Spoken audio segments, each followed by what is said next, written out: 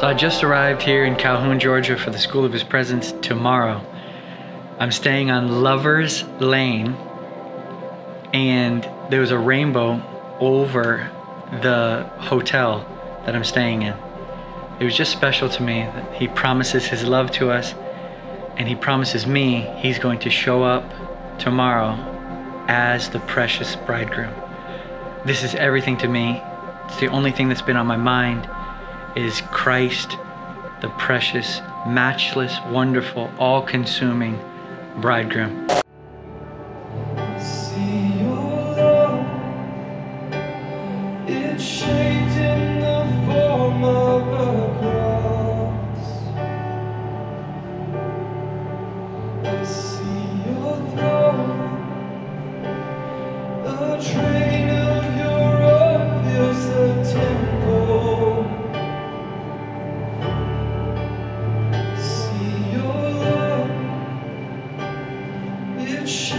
The School of His Presence has just ended here in Calhoun.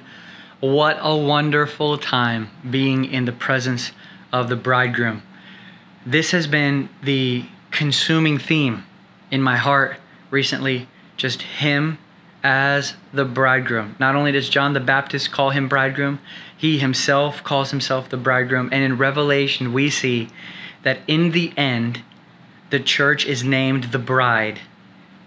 And she cries out for His return, that it is the Spirit and the bride saying, "Come, Lord, Maranatha." I believe in these last days, we as the church are going to recognize Him as bridegroom, which will make us the sweet bride. And we will have a fresh crying out, a Maranatha in our blood that will say, "Come quickly, my Lord." Yeah, so wonderful day today here in Calhoun. I will fly out in the morning. What's up, guys?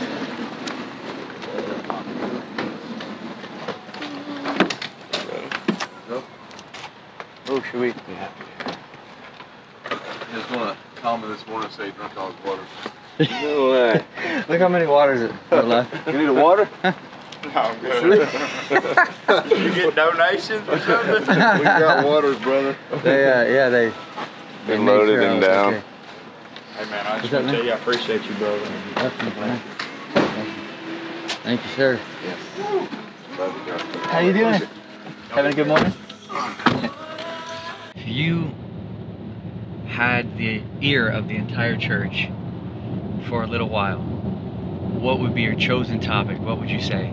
If I addressed the church today after yesterday, I believe it would be all about the presence of God and about the bridegroom coming to meet his bride, because I believe it's so important that we realize that Jesus is coming back for a bride, and I believe that right now until He comes back, we need to worship Him in a sense and just give it all every time we go in church. Don't worry about nothing else but worshiping Him at first and engaging Him in His presence to totally transform our lives, because that's what I've experienced. That's what He put on my heart 2.5 years ago. Ron, it's all about my presence.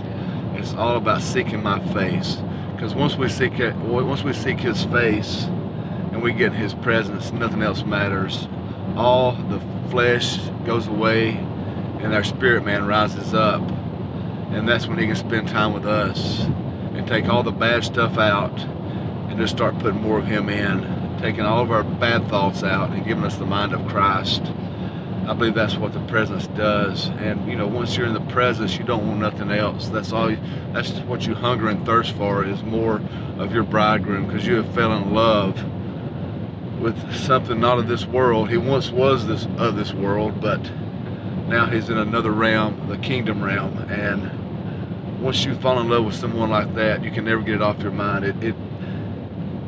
It's like 24 hours a day. I guess when I sleep too, but when I'm awake, that's all I think about, is how good Jesus was to me, to come down from heaven and sit beside me in a car and totally wreck my life.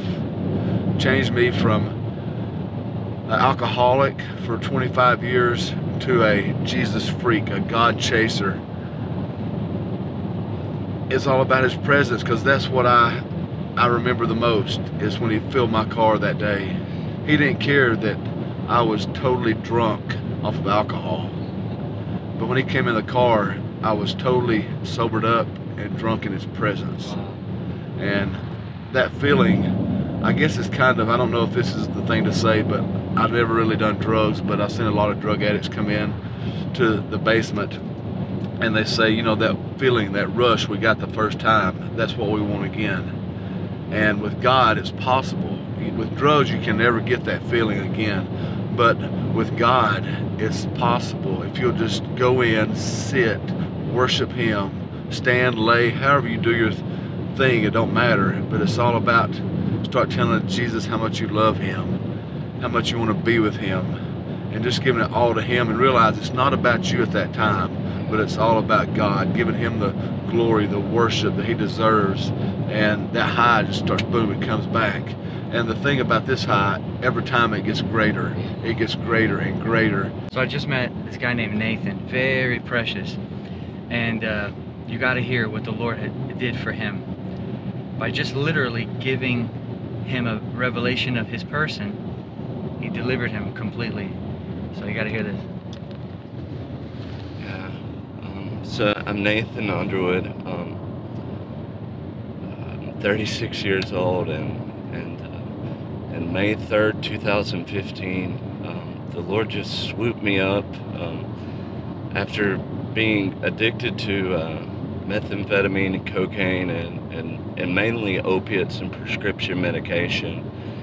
And I had trafficking charges and had been a convicted drug offense several times throughout my life. But on May 3rd, 2015, I surrendered myself to Providence Ministries with the intent on hopefully going there to not have to go back to prison. And on May 3rd, 2015, there was a little black man who preached there, and I couldn't tell you a word that he preached, but afterwards it was like the Lord picked me up and carried me to the altar, and it's like I just floated to the altar, and it was like the weight of the world lifted off my shoulders. And I didn't fully understand in that moment, but somehow I knew I would never do drugs again. And fast forward to today's date, 4.5 years later, I've just been really walking in the fullness of the purpose and the plan that the Lord has for me. And every day I begin to realize His great love for me, and I have this unquenchable hunger and thirst that I just continue to go after Him. And every time that I come away with Him, He begins to fill that, and then it just overflows from without of me to everyone that I'm around. And I guess the biggest thing for me is just learning the secret place, and just learning that all those things that I used to let define me, they have no part of me now, and I have no desire, but they have no control over me as I remain in Him. And He's just blessed me. Yeah. Matthew chapter 6, verse 6.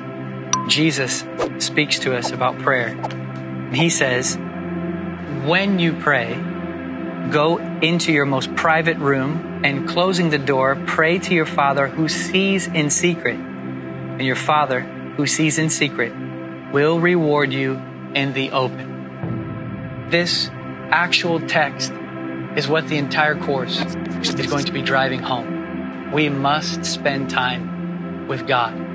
We're going to talk practically about how to experience Him, experiencing and enjoying God from the Scriptures. Thank you so much for signing up. I know the Lord is going to do something incredible in your life.